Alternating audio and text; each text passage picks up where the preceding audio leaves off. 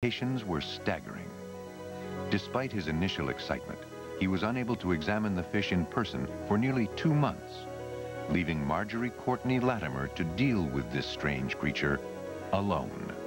He probably thought I was making a mistake. Well, I had sketched it, and I had written all these letters to him about it.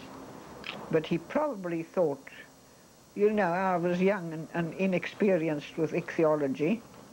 It's a funny thing to just suddenly decide about bring a fossil fish out into the open. Marjorie was left with no choice. In order to save the fish for scientific study, she had it skinned and mounted. But without any preservatives, the internal organs had to be discarded. This was later described by Smith as one of the most terrible tragedies in science. So there were a lot of confusions in the beginning, and I got blamed for losing the innards of the fish.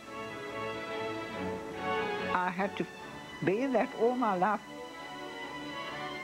but still, the main thing was that we saved the thing we saved the skin and the type specimen. On the 16th of February at 10 o'clock, Professor Smith walked into my office.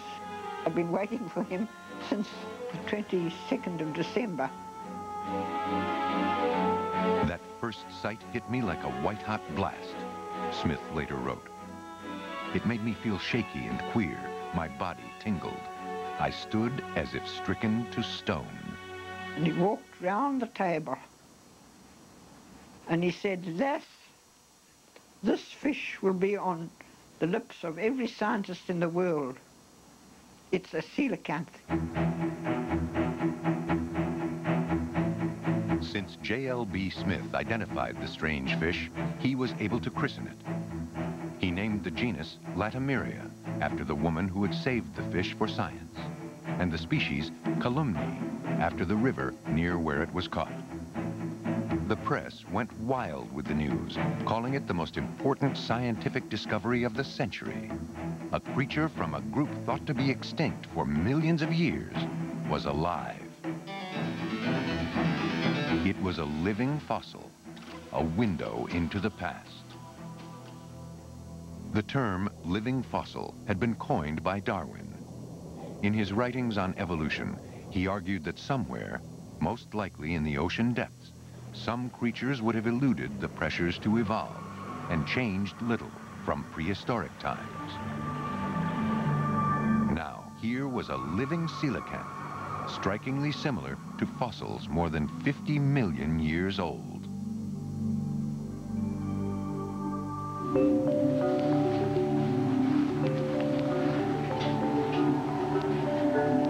Well, we're down in the basement of the museum now, and the fossil fish collection is through here. Let's open the door. John Mazie is a paleontologist at the American Museum of Natural History in New York. Collections arranged in a systematic sequence or in an evolutionary sequence.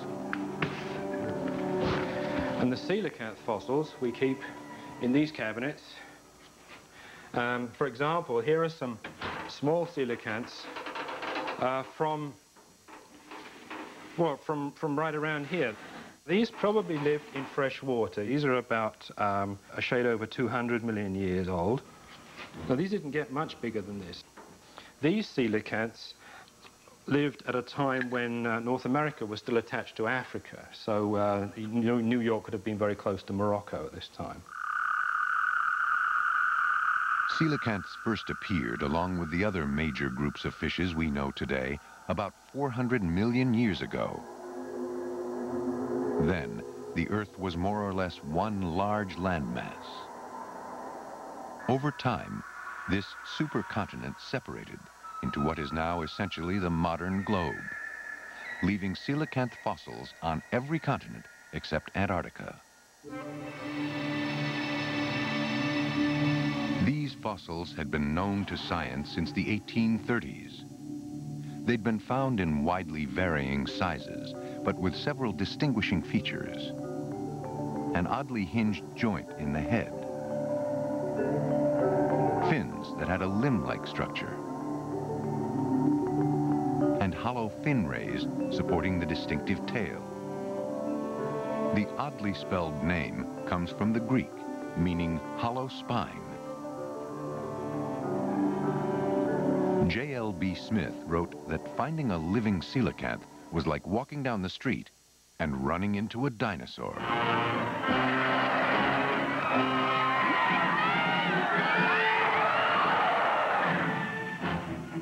Scientists were skeptical that the fish in East London was a true living fossil.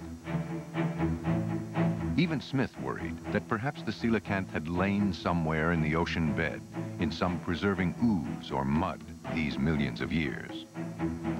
But Marjorie soon assured him that the fish had snapped at its captors before dying. The press played up the idea of a missing link, an idea also derived from Darwin's theory of evolution. Darwin proposed that life came out of the sea, evolving from fishes to amphibians to mammals to us over millions of years.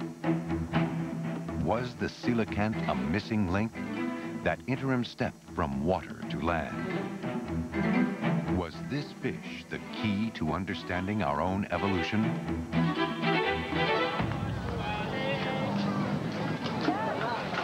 All life came from the sea.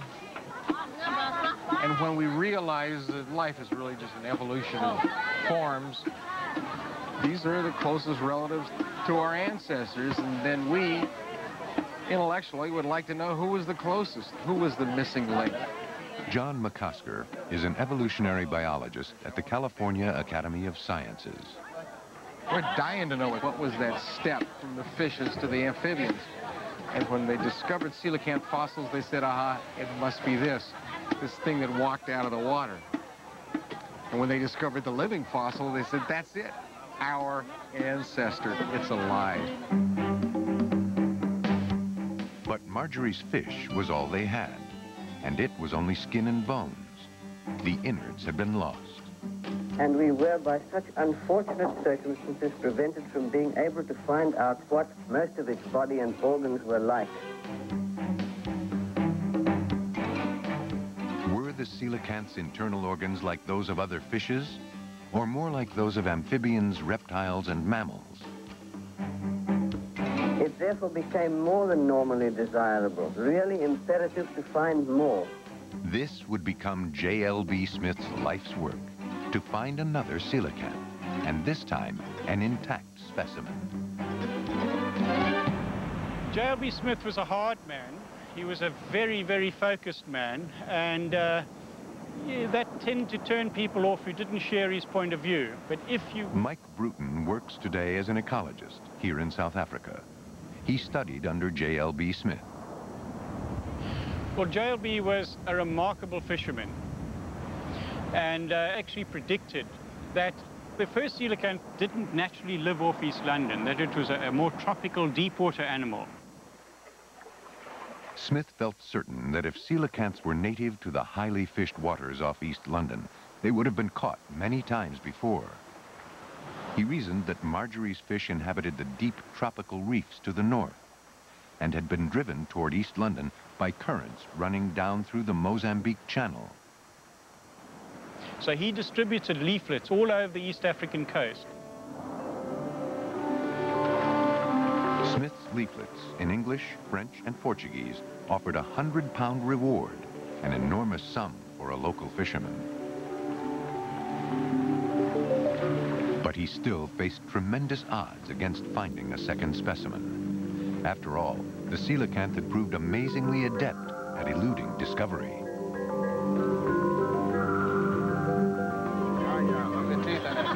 J.L.B. was a fisherman, a mad fisherman. As with the first specimen, caught by trawler fishermen, Smith was counting on those who made a living from the sea. It's very fresh. And like Smith, biologist John McCusker knows where to ask when looking for a particular fish. These men are the best ichthyologists, I'm sure. They know the differences between, the subtle differences between different species, different populations. If you want to find rare fish, fish, you don't go to an ichthyologist or a museum. You go to a fish market. And these guys know fish. I mean, it's their whole life is fish. The fishermen of the Comoros Islands would prove to be a godsend for J.L.B. Smith. The Comoros are a small group of volcanic islands then controlled by the French, just north of Madagascar. Here, men have fished in the same way for over 1,000 years, and were said occasionally to pull out of the water a fish they called gombessa. Comoran fishermen had no idea this fish might